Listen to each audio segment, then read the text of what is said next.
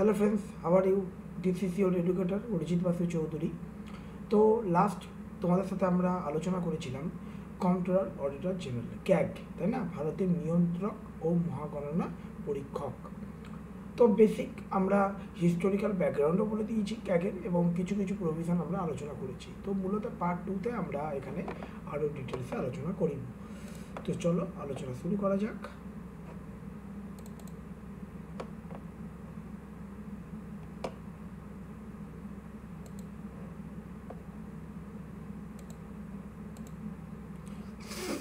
তো দেখো, আমি আগের লেসনগুলো তোমাদের দেখিয়ে দিচ্ছি। তো ওখানে আজকে ক্যাগ আলোচনা করব।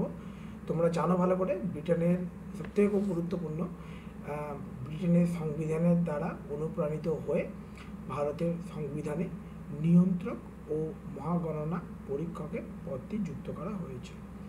সংবিধানে 148 to 151 ধারায় নিয়ন্ত্রক ও মহাগণনা পরীক্ষকের যাবতীয় বিষয়গুলি আলোচনা করা হয়েছে। এই পার্টটি মানে যদি বাংলায় বলে যদি পদ, ঠিক আছে, পোস্ট, তোমরা জানো সংবিধানে 5th পার্ট মানে অধ্যায় কেন্দ্রীয় তালিকা মানে ইউনিয়ন লিস্টে অন্তর্ভুক্ত করা আছে। তাহলে the idea of CAG has been taken from UK, which part is related with CAG বলবে পার্ট 5। তাহলে বলে কোন লিস্ট, তোমরা মনে রাখবে ইউনিয়ন লিস্ট, ওকে, অ্যাটর্নি জেনারেল ক্যাগ, এবং এটা তোমরা জানো একটি সাংবিধানিক সংস্থা।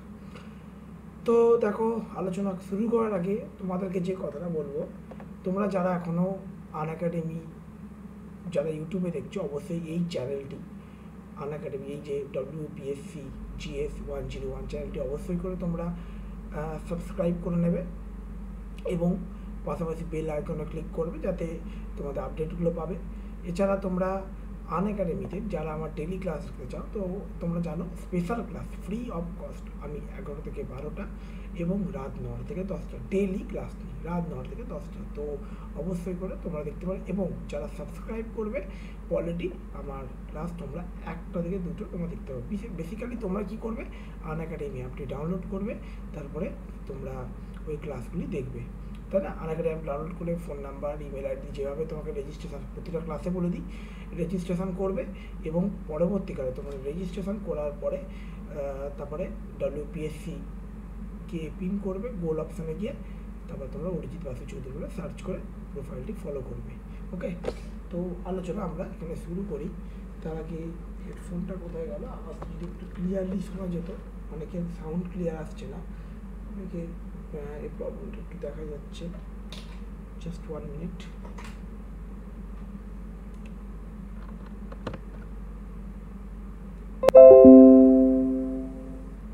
ওকে, জাস্ট 1 মিনিট।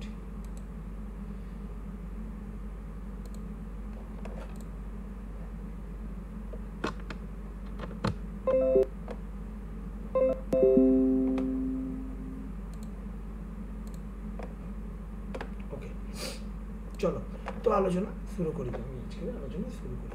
তো কন্ট্রোলার অডিটর জেনারেল, তো এগুলো মূলত পড়ানো হয়ে গেছে বেসিক্যালি। তো অবশ্যই করে আরেকটা কথা, তোমরা কিন্তু আনএকাডেমিতে মকও দিতে পারবে, ঠিক আছে, সলভ 300+ কোয়েশ্চেন এভরি ডে, আচ্ছা, উইথ এক্সপ্লেনেশন পেয়ে যাবে। আর অক্টোবর মাসের আবার আনএকাডেমি প্লাসে কোর্স। আচ্ছা, এই হলো তোমাদের চ্যানেল, অবশ্যই সাবস্ক্রাইব করবে এবং বেল আইকনে ক্লিক করবে আপডেটের জন্য। চলো,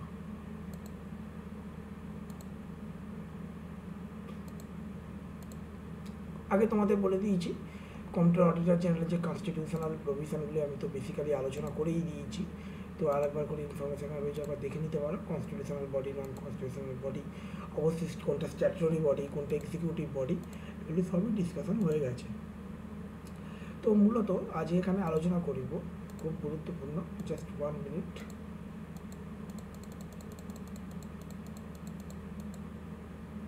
controller auditor general, just 1 minute.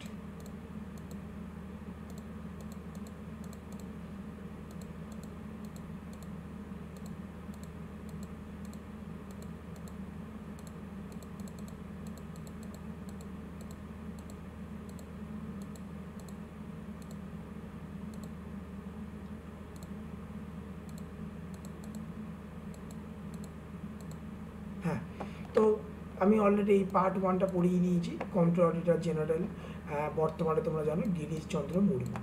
আজকে তোমাদের বলে দিচ্ছি part 5 article 148 to 151 and union list. ওকে, এগুলো আমাদের পড়ানো হয়ে গেছে, তো আজ এখানে আর্টিকেলগুলি পড়াবো। চলো আর্টিকেল পার্ট 1টা অবশ্যই তোমরা দেখে নেবে। চলো আর্টিকেল 148। তো আর্টিকেল 148-এ কী লেখা আছে দেখো।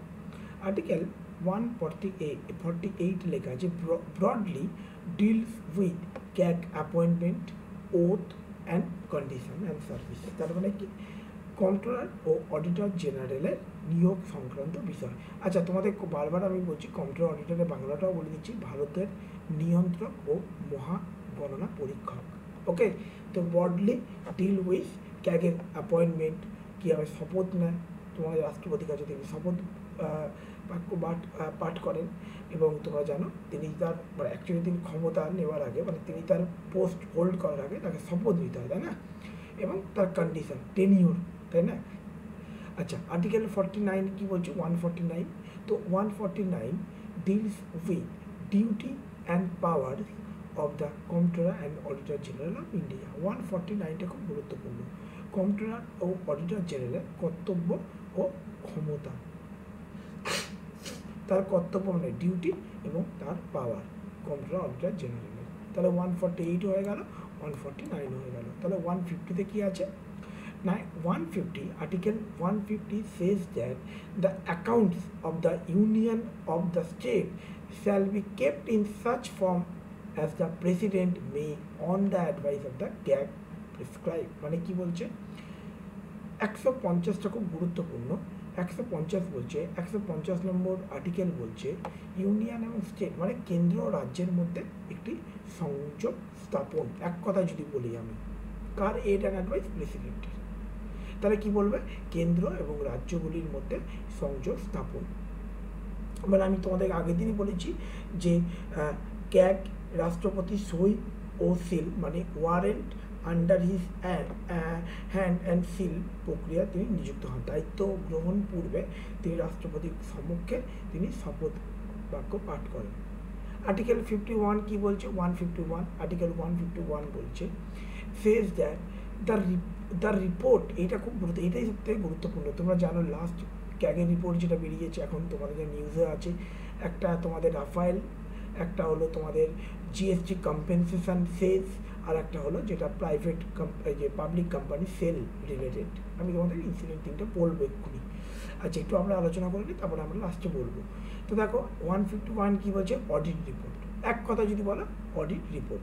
তো 151 বলছে দেখো, says that the report of the Comptroller and Auditor General of India relating to the accounts of the union shall be submitted to the president। একদম, অনেকে মনে করে এটা কিন্তু প্রশ্ন দেয় WBCS দিতে পারে যদি মেনে যাও পরীক্ষা, যেটা মেন যে প্রবলেম মানে যে জায়গাটা প্রবলেম হয়, ম্যাক্সিমাম মানুষ ভুল করে, এটা পার্লামেন্ট করে না। তিনি দেখো কেন্দ্র ও রাজ্য সরকারগুলির আয় ও ব্যয় সংক্রান্ত নিয়ম নীতি নিয়ন্ত্রণ মহাগণনা পরীক্ষকের পরামর্শে রাষ্ট্রপতি নির্ধারিত করবে। সংবিধান 149 এবং 150 খুব গুরুত্বপূর্ণ ধারা অনুযায়ী কেন্দ্র ও রাজ্য সরকারের যাবতীয় আর্থিক নিয়ন্ত্রণ, আয় ব্যয় হিসাব গণনা, ক্যাগ, ঠিক আছে, সিএজি এবং সমস্ত ক্ষমতা পার্লামেন্টে আইন প্রণয়নের মাধ্যমে নির্ধারিত করে দেবে। এটা 149 এবং 50, যেটা তোমাদের বললাম এক্ষুনি। আর 151 বলছে, দেখো খুব গুরুত্বপূর্ণ, দেখো বলছে নিয়ন্ত্রক ও মহাগণনা পরীক্ষক কেন্দ্রীয় সরকারের যাবতীয় আয় ব্যয় সংক্রান্ত বাৎসরিক মানে ইয়ারলি যে রিপোর্ট রাষ্ট্রপতিকে পেশ করবেন, এবং রাজ্য সরকারের যাবতীয় আয় ব্যয় বাৎসরিক রিপোর্ট রাজ্য সরকারগুলিকে জমা দেবেন। রাষ্ট্রপতি সেই রিপোর্ট কেন্দ্রীয় আইনসভা ও পার্লামেন্টে উপস্থাপনা করবে, এবং রাজ্যের ক্ষেত্রে রাজ্যপাল সেই বাৎসরিক রিপোর্ট রাজ্য আইনসভায় উপস্থিত করবে অ্যাকর্ডিং টু আর্টিকেল 151। তাহলে ক্যাগ কী করবে, ধরো আমি এই হলো ক্যাগ রিপোর্ট, বাৎসরিক রিপোর্ট কাকে দেবে, প্রেসিডেন্টকে দেবে। প্রেসিডেন্ট পার্লামেন্টে টেবিল করবে, ক্যাগ কী করবে, রিপোর্ট গভর্নরকে দেবে, গভর্নর স্টেট লেজিসলেটিভ অ্যাসেম্বলিতে জমা দেবে। তা এই হলো তোমাদের মেন 151। ঠিক আছে, ক্লিয়ার। এবার আমরা দেখো 279 খুব গুরুত্বপূর্ণ একটি আর্টিকেল। তোমাদেরকে যদি বলি 279 বলছে, দেখো যেটা খুব এক্সামের জন্য সবথেকে পরীক্ষার জন্য ইম্পর্টেন্ট, বলছে জরুরি অবস্থা সময়। দেখো জরুরি অবস্থার সময় কেন্দ্র রাজ্যটি অর্থনৈতিক যে সম্পর্কটি যেন তোমার পরিবর্তন হয়। তো ক্যালকুলেশন নেট প্রসেস, দেখো calculation net process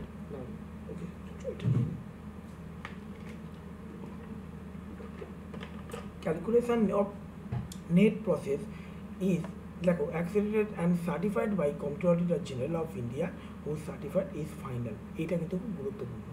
controller auditor general যে রিপোর্টটা পেশ করবে, যেটা ফাইনাল, যেটা প্রেজেন্ট করবে না, ওটাই ফাইনাল। কিন্তু মানে ক্যাগের রিপোর্টের ওপর কিন্তু আর কেউ কিন্তু ওটাকে আলাদা করে কোনো পরিবর্তন করতে পারবে না।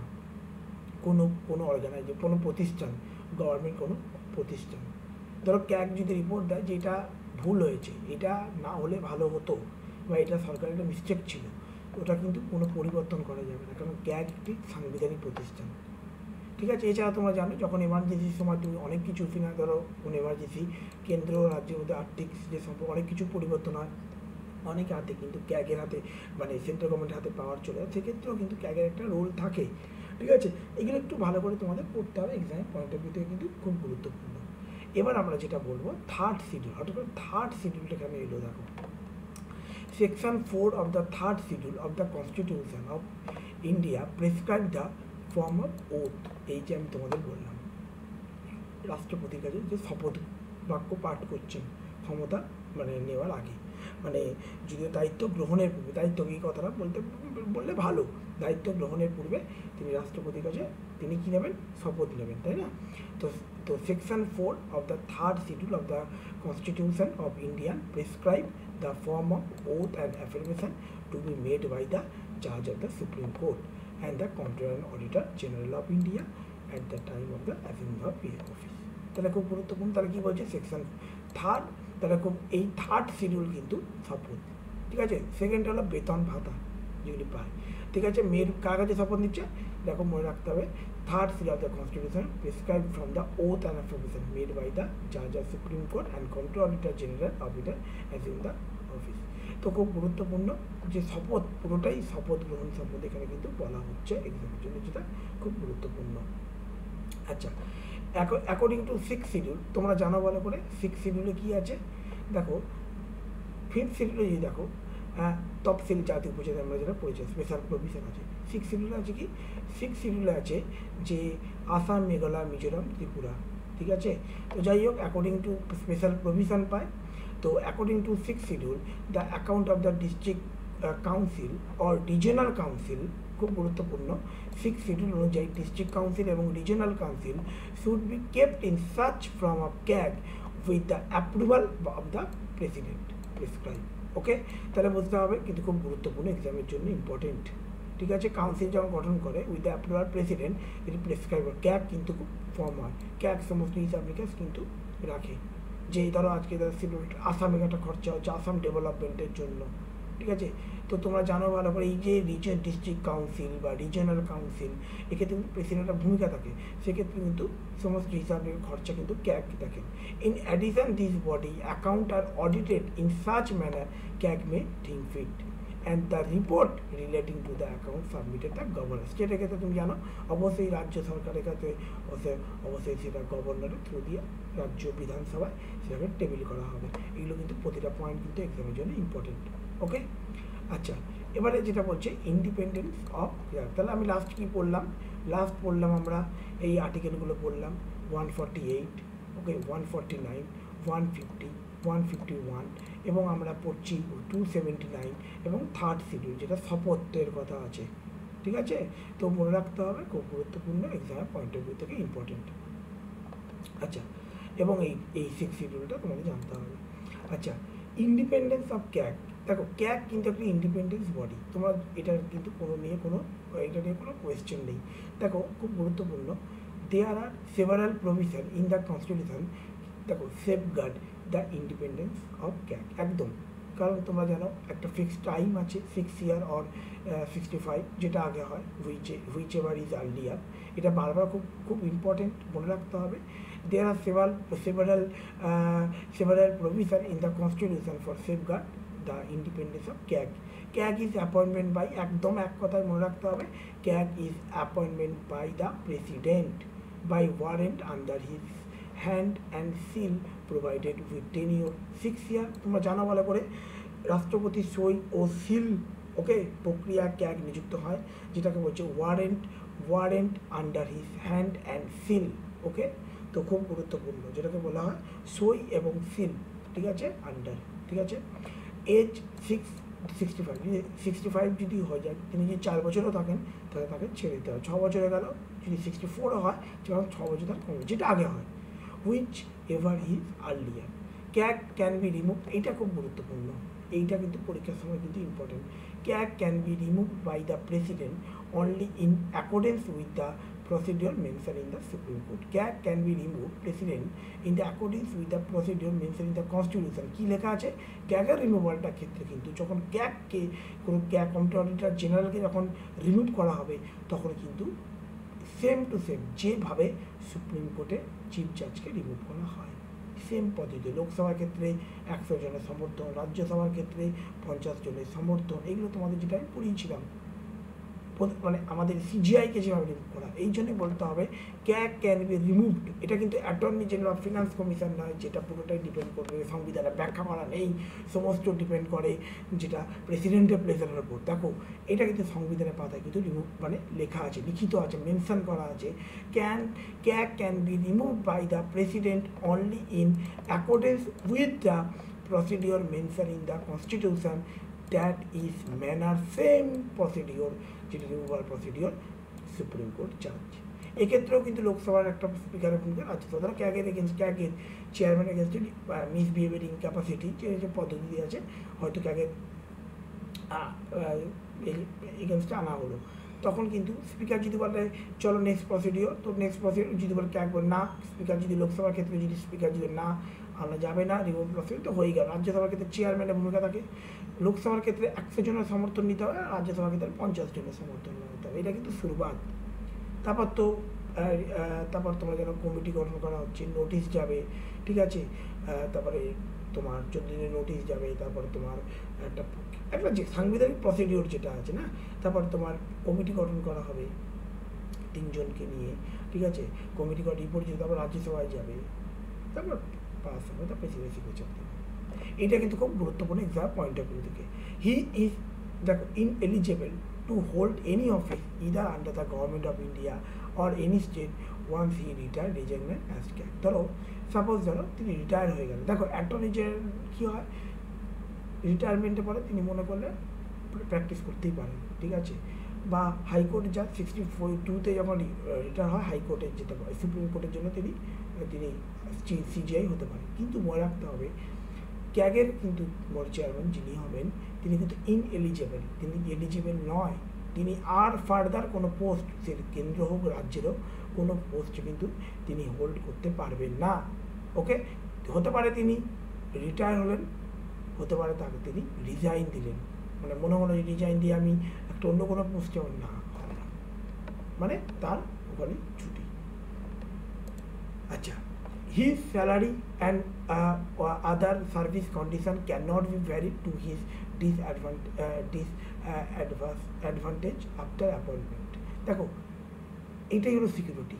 আচ্ছা, কনস্টিটিউশনাল বডি এত পাওয়ার কোর্ট থেকে পাচ্ছে, একজন মনে রাখতে হবে ক্যাগের রিপোর্ট ধরো এলো, ধরো আমি তোমাদের এক্সাম্পল দিই, লেটেস্ট 3টি ইনসিডেন্ট তোমাদের বলি।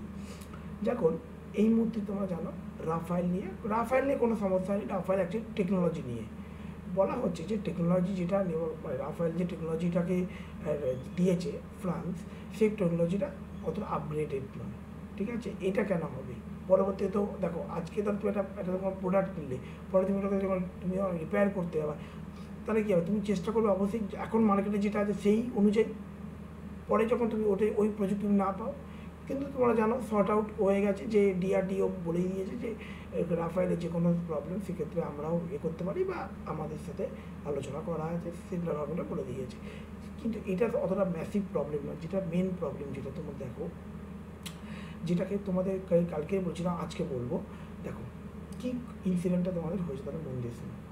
হয়েছে, তোমরা জানো আমাদের যখন জিএসটি যখন ইমপ্লিমেন্ট হয় তখন অনেক ভারতের প্রচুর রাজ্য, অনেক রাজ্য আছে তারা বলেছে না, এখন আমাদের রাজ্যে জিএসটি ইমপ্লিমেন্ট হবে না, কারণ জিএসটি ইমপ্লিমেন্ট হতে গেলে অনেক অনেক ঘাটা আছে, মানে অনেক ঘাটা হিন্দিতে বলে, মানে অনেক প্রবলেম আছে, সেইভাবে রাজস্ব আদায় করা যাবে। একটা নতুন ধরনের, তখন সেন্ট্রাল গভর্নমেন্ট অ্যাসিওরেন্স দেয় যে দেখুন আপনারা ইমপ্লিমেন্ট করুন জিএসটি, তারপর যদি কোনো প্রবলেম, যেটা আপনাদের কম্পেনসেশন, যেটা ক্ষতিপূরণ, যেটা আমরা দিয়ে দেবো, don't worry.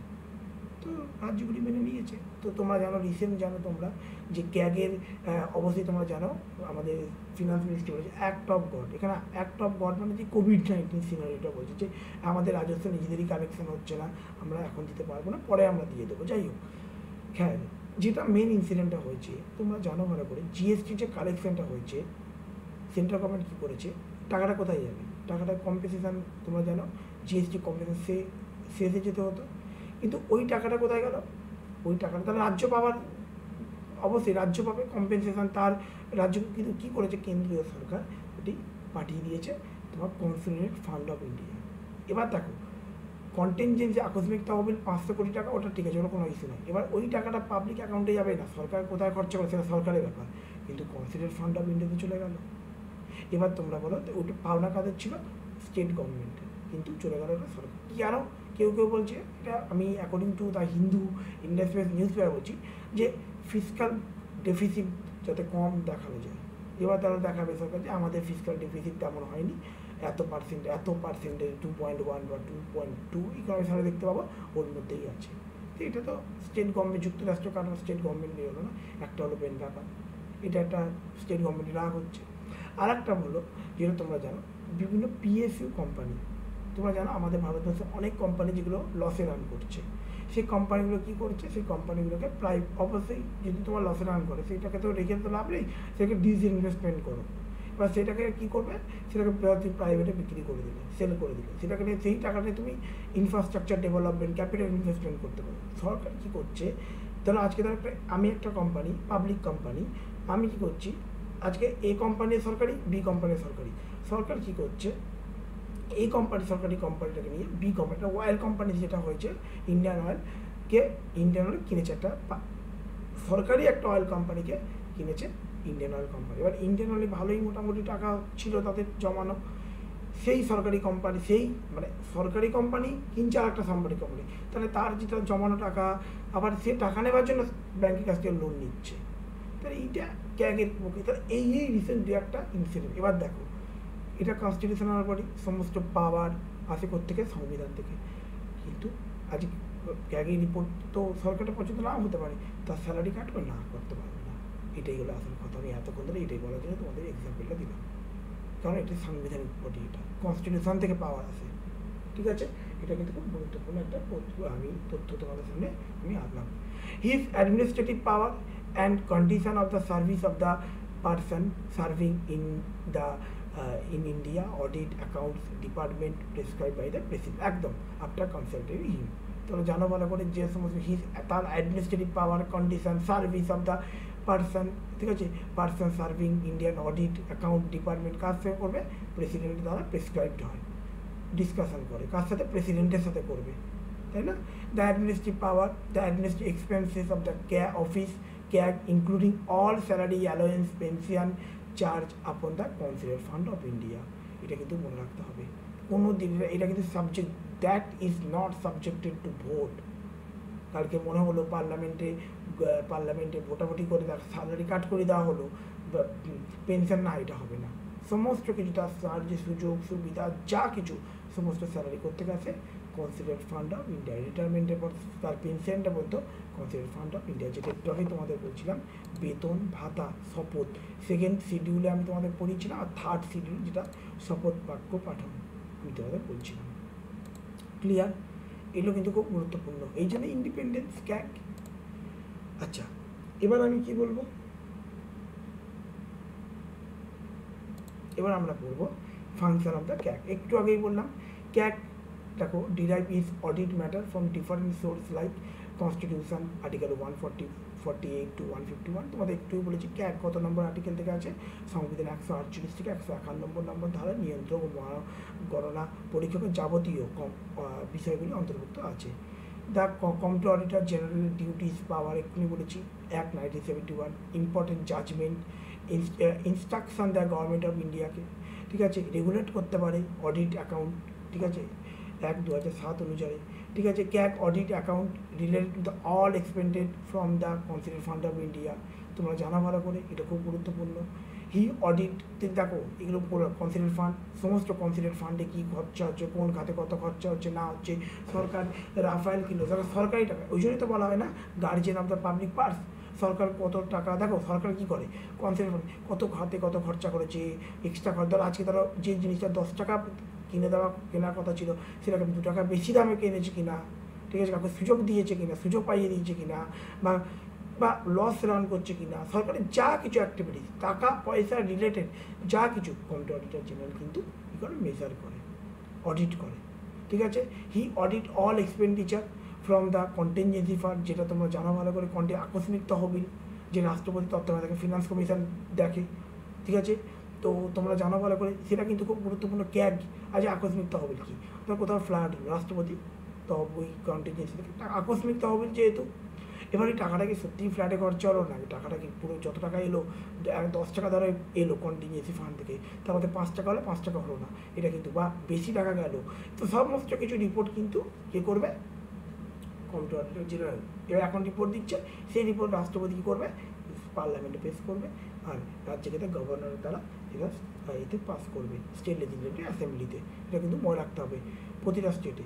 He audit all trading manufacturing profit loss balance sheet, okay, other subsidy account kept any department central government, যত কোম্পানি সরকারি যত কোম্পানি কত কী রান করেছে, রেলে কত খরচা, রেল কত প্রফিট করেছে লস করেছে, তারপর অন্যান্য যা কিছু ধরো যত পাবলিক অথরিটি পাবলিক কোম্পানি সমস্ত কিছু, সেটা বলো তোমরা নিশ্চয়ই দেখেছো 2G স্পেকট্রাম পাইয়ে দেওয়া, সেটাকে তোমরা জানো ভালো করে, এটা নিয়ে অনেক কথা উঠেছিল আগের বারে, তো সেটাকে নিয়ে তোমরা জানো ওটা Congress during the time of Congress period, সমস্ত কিছু কিন্তু ক্যাগের রিপোর্টের দিকে আমরা তাকিয়ে থাকি, ঠিক আছে, এবং খুব রিলায়েবল রিপোর্ট, ঠিক আছে। তো হি অডিট খুব ট্রান্সপারেন্ট থাকে, হি audit trading manufacturing profit loss account balance sheet other subsidy account kept by any department of the central government and state government, ঠিক আছে, খুব গুরুত্বপূর্ণ এক্সাম পয়েন্ট অফ ভিউ থেকে। হি audit odd receipt and expenditure, দেখো এটা খুব গুরুত্বপূর্ণ, সরকার যে রিসিপ্ট কালেক্ট করে এবং যত রিসিপ্ট মানে ক্যাপিটাল রিসিপ্ট রেভিনিউ রিসিপ্ট, আচ্ছা আমরা যে ট্যাক্সগুলো কোথায় যায়, কনসিডার ফান্ড অফ ইন্ডিয়াতে যাচ্ছে, সেখান থেকে কোথায় যাচ্ছে না, সেটা ব্যাপারটা আলাদা।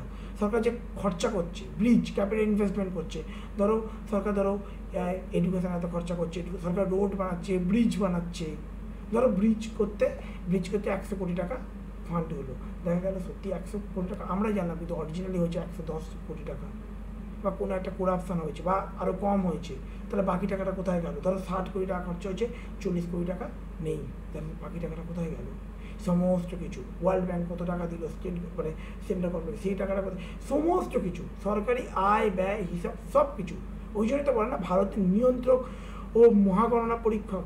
হি audit the receipt and expenditure of all bodies and authorities দেখো সাবস্টেন্টলি finance from the central of state, শুধু not only central government state government তাই, ওকে, সমস্ত রিপোর্ট, ঠিক আছে।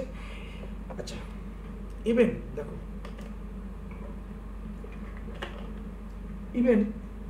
Even he audit the accounts of the local authority, তোমরা জানো local authority বলে পঞ্চায়েত পৌরসভা, সমস্ত when request by the president or governor, তিনি মনে করেন সেই রিপোর্টও তিনি গভর্নর প্রেসিডেন্টকে দিতে পারেন যদি চায়। হি অ্যাডভাইজেস the president with regard to the prescribe of the from which account central state government shall be kept, তিনি প্রেসিডেন্টকে অ্যাডভাইস দিতে পারেন সেন্ট্রাল স্টেট গভর্নমেন্ট খরচা করছে রিলেটেড যে কোনো ব্যাপারে, ঠিক আছে।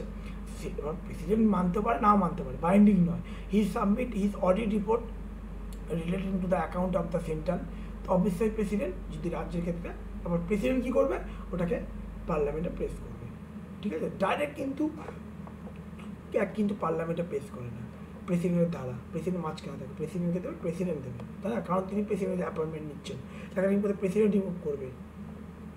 He submit his audit report relating to the account of a state to the governor. অবশ্যই এক্ষেত্রে যদি ইউনিয়ন হয় এক্ষেত্রে স্টেট গভর্নমেন্ট, তো স্টেটের ক্ষেত্রে সমস্ত অডিট রিপোর্ট সমস্ত কিছু গভর্নরকে দেবে, গভর্নর আবার স্টেট লেজিসলেটরে পেশ করবে। CAG also act as a guide, friend, philosopher of the public account committee.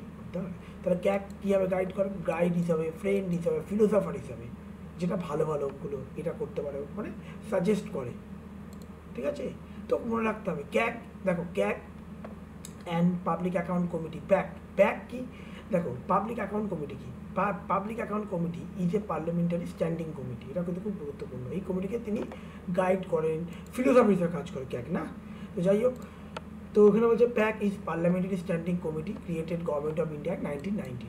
CAG audit report R handed over pack at central and the state. অবশ্যই সেন্ট্রালের ক্ষেত্রে প্যাক, সেন্ট্রাল প্যাক, আর স্টেটের ক্ষেত্রে স্টেট প্যাক। তো public account committee CAG তার রিপোর্টকে hand over করবে প্যাককে at the central and state. Okay, 3 CAG report, দেখো 3 CAG report, audit report on the appropriation account, audit report, finance account, audit report on the public sector undertaking examined by the PAC। তোমরা জানো যে public account committee কোনগুলো কী করে? Public account committee দেখো 3 CAG reports, audit reports on কার উপরে? appropriate accounts, audit report on finance account and audit, দেখো এই তিনটে। পয়েন্ট নাম্বার 1 appropriate account, ঠিক আছে, finance account, audit report on public sector undertaking, okay, public sector যেগুলো, আর examine কে করে? Pack, public account committee, ঠিক আছে। At the central level this report submit করবে বাই ক্যাগ, তাহলে সেন্ট্রাল লেভেলে সেই প্যাককে কাকে দেবে? ক্যাগকে দেবে, ক্যাগ সাবমিট করবে। তো at the central level report submit by CAG to president, ঠিক আছে, সেন্ট্রাল লেভেল আর স্টেটের, আর হু makes them led by the parliament. Same to same এক্ষুনি তোমাদের বললাম, প্যাক যে ডেটাগুলো কাকে দেবে? ক্যাগকে দেবে। ক্যাগ কী করবে? প্রেসিডেন্ট পার্লামেন্টে করবে। ক্যাগ অলসো অ্যাসিস্ট করবে committee the deliberation by people. দেখো আমি তোমাদের পাবলিক অ্যাকাউন্ট কমিটি কাজটা তোমাদের বলি। Public account committee standing committee, দেখো তোমাদের ছোট্ট একটা এক্সাম্পল দিই। গতকাল তোমাদের যখন আমি পড়াচ্ছিলাম এস্টিমেট কমিটির কথা বলছিলাম। এস্টিমেট কমিটি কী করছে? এস্টিমেট কমিটির কাজ হলো, মূলত কাজ হলো ফিনান্স, ধরো বাজেট পেশ করছে, ধরো হেলথে কত খরচা হবে, এডুকেশনে কত খরচা হবে, ডিফেন্সে কত, সেটা এস্টিমেট কে ঠিক করবে? সেন্ট্রাল গভর্নমেন্ট, যে ক্ষমতাধর লোকসভা 30 জন মেম্বার থেকে 30 জন থেকে। কিন্তু রাজ্যসভার ক্ষেত্রে কিন্তু বলে রাখে, পাবলিক অ্যাকাউন্ট ক্ষেত্রে কিন্তু তোমরা জানো 22 এবং 7, দেখো 15 এবং 7 এক্স্যাক্টলি আমি তোমাদের বলে দিচ্ছি। Wait just 1 minute.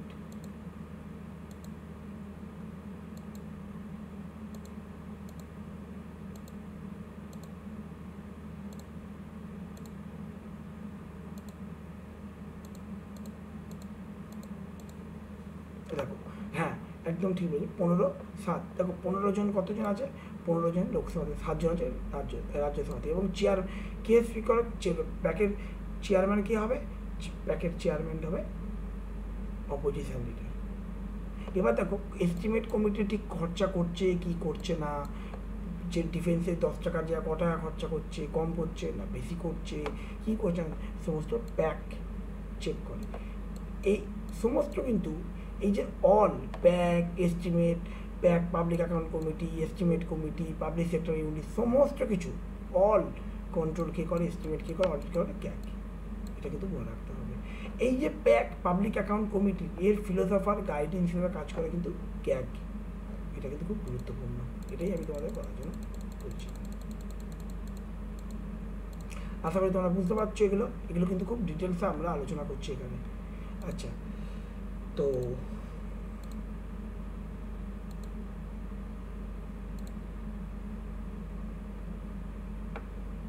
তো বুঝতে পারছো এই পার্টটা। CAG also assist committee his, দেখো deliberation by preparing a list most urgent matter, ঠিক আছে। আচ্ছা, এই হলো তোমাদের মেনলি ইনফরমেশান, ঠিক আছে। আচ্ছা, তাহলে চ্যালেঞ্জেস কী আছে? দেখো ক্যাগের সামনে কিন্তু অনেক চ্যালেঞ্জ আছে প্রেজেন্ট। দেখো আজকে 2020 সালে দাঁড়িয়ে আরও ট্রান্সপারেন্সি হওয়া দরকার, আরও দেখো ট্রান্সপারেন্সি তো আছেই, কী করতে হবে? দেখো যে কিছু ড্রব্যাক যেগুলো ধরো মূলত আমি তোমাদের বলছি, ধরো টেকনোলজিক্যালি আরও সিস্টেমেটিক করা উচিত, আরও কম্পিউটারাইজড করা উচিত, ঠিক আছে না, আরও অ্যাকাউন্টেবিলিটি হওয়া উচিত। এগুলো in the present time audit are getting complex because form of the corruption মালাডমিনিস্ট্রেশন extremely, এগুলো তোমরা জানো, ডিফিকাল্ট টু ডিটেক্ট। এখনকার দিনে যে লেভেলের কমপ্লেক্স হচ্ছে পলিটিক্সে, করাপশান মালা অ্যাডমিনিস্ট্রেশন, সেখানে ডিটেক্ট করাটাই একটা ক্যাগের কাছে আর চ্যালেঞ্জের কাছে। Besides the historic task keeping a close watch, central state government CAG now auditing several public-private partnership project.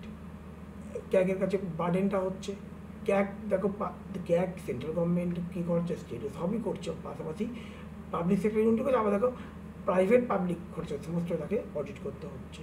এটাও একটা চ্যালেঞ্জের বার্ডেন চলে আসে, সেইভাবে মেম্বারও কম। In this context, CAG of India has suddenly landed in the minds of the unprecedented opportunity and challenge. এগুলো face করতে হচ্ছে ক্যাগের সামনে। এগুলোর মূলত কিন্তু এগুলোই আমি তোমাদের যেগুলো বলছিলাম। তো ওয়ে ফরওয়ার্ড কী আছে দেখো, ক্যাগের যদি ওয়ে ফরওয়ার্ড দেখো, কীভাবে রিফর্ম যদি করতে যদি বলা হয়, ক্যাগের যে রিফর্ম যে বলেছিল এটা মনে রাখতে হবে, রিফর্ম সাজ এগুলোই কিন্তু মূলত আছে ক্যাগের সামনে, যে ছোটো ছোটো চ্যালেঞ্জগুলো ক্যাগের যে সামনে দেখো, ক্যাগ কীভাবে রিফর্ম করে যায় বলছে যে bring all public private partnership, panchayati raj institution, government funded society within ambit of the member CAG। দেখো যত কিছু পাবলিক প্রাইভেট এখন এসে গেছে, পঞ্চায়েতি রাজ পৌরসভা যত কিছু যেখানে সরকার খরচা করছে সমস্ত ক্যাগের অ্যাম্বিট হওয়া উচিত। এবং কি না তো আর ক্যাগের স্টাফও বাড়াতে হবে। CAG Act 1971 should be amended to keep page in charge in the governance. এই ক্যাগের আরও পারফরমেন্স বৃদ্ধির জন্য আপডেটও করতে হবে last 1971-এ। The collegium type mechanism to choose new CAG, যেরকম আমাদের তোমরা জানা মনে করে কলেজিয়াম পদ্ধতিতে যেরকম সিজিআই নিযুক্ত হয়, সেরকম কলেজিয়াম পদ্ধতিতে যদি এই মেকানিজমটা যদি নেওয়া হয় তাহলে যেন কিছু দেখো যাই হোক যেটুকুনি এক্সিকিউটিভদের দ্বারা প্রভাবিত হয় সেটা যতটা মুক্ত করা যেতে পারে, কারণ ক্যাগ কিন্তু খুব নিরপেক্ষ একটি পোস্ট। তাহলে এই হলো তোমাদের মেন ইনফরমেশান ক্যাগ সম্বন্ধে। তাহলে ইচ অ্যান্ড এভরিথিং ক্যাগের ডেটা আমি দিয়ে দিলাম। এবার আমি কিছু প্রশ্ন আলোচনা করি।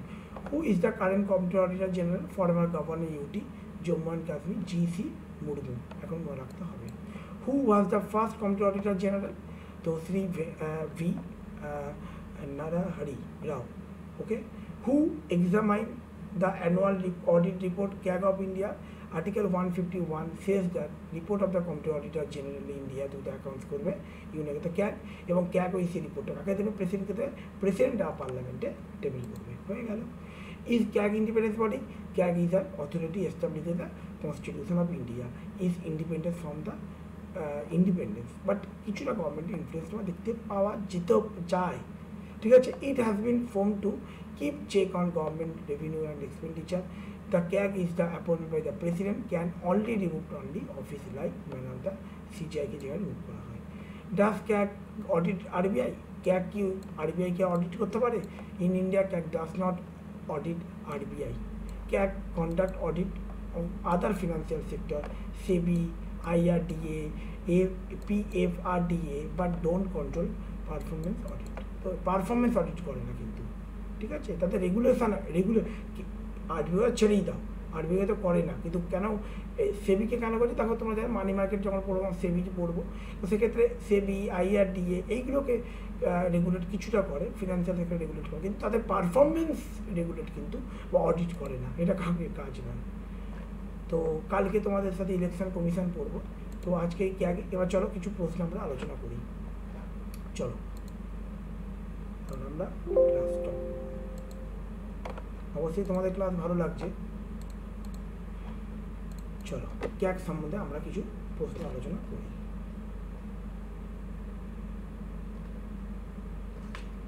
ক্যাগ সম্বন্ধে প্রথম প্রশ্ন দেখো, আগে মার্ক করি, তারপর আমরা ফুল স্ক্রিন করি। ওকে, তো দেখে নাও এইভাবে তোমরা দেখো, দেখতেই পাচ্ছ কীভাবে রয়েছে আনএকাডেমি অ্যাপ ডাউনলোড করে, অবশ্যই তোমরা ফলো করবে, ঠিক আছে, ফলো করবে। আচ্ছা, which article of the Indian constitution provide controller auditor general? 148।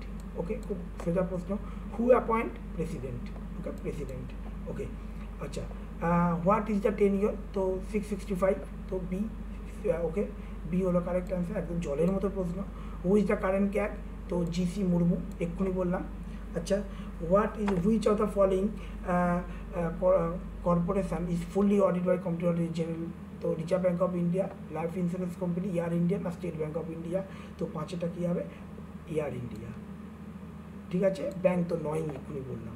আচ্ছা, দ্য কনস্টিটিউশন অফ ইন্ডিয়া, তাও সেবি থাকলে কিন্তু বলতে পারো, তার পারফরমেন্স আবার অডিট করে না। The constitution of India adopted by the constituent assembly, এটা কিন্তু একটু অন্য প্রশ্ন, ক্যাগের প্রশ্ন নয়। তো জানো কনস্টিটিউয়েন্ট অ্যাসেম্বলি কবে, 26শে জানুয়ারি 1949, তাই না, অ্যাডপ্ট করা হয়। তো 6টা অ্যান্সার কিন্তু হচ্ছে C, 26শে January 1949, sorry for this, 26শে January 1949।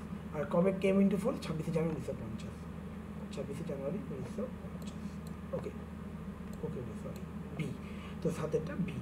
Okay, right two property এই মধ্যে জানো আগে ছিল ফান্ডামেন্টাল রাইট, এখন লিগ্যাল অ্যান্ড মোরাল রাইট হয়েছে, তাই না, এখন লিগ্যাল। কততম অ্যামেন্ডমেন্ট, 44 অ্যামেন্ডমেন্ট 1978। আচ্ছা, which is the highest and final judicial tribunal in respect the constitution of India, president, union cabinet, supreme court না পার্লামেন্ট, তো নয়টা কিন্তু হবে সি, সুপ্রিম কোর্ট। ঠিক আছে, মনে রাখতে হবে। How many total number of schedule in constitution, R at present কতগুলো শিডিউল আছে, তফসিল আছে, হ্যাঁ, তো বলো 8 না 12, আগে ছিল 8, এখন বর্তমানে 12, তো বি হবে কারেক্ট অ্যান্সার। কতগুলো আর্টিকেল বর্তমানে আছে, আগে কতগুলো ছিল, ঠিক আছে, এগুলো কিন্তু তোমাদের জানতে হবে। তো এই হলো তোমাদের মেন প্রশ্ন। তো ক্লাস যদি ভালো লাগে অবশ্যই করে তোমরা থামস আপ দেবে, শেয়ার করবে, ওকে। তো ঠিক আছে, এই নিয়ে আলোচনা করা হলো। তো থ্যাংক ইউ ফর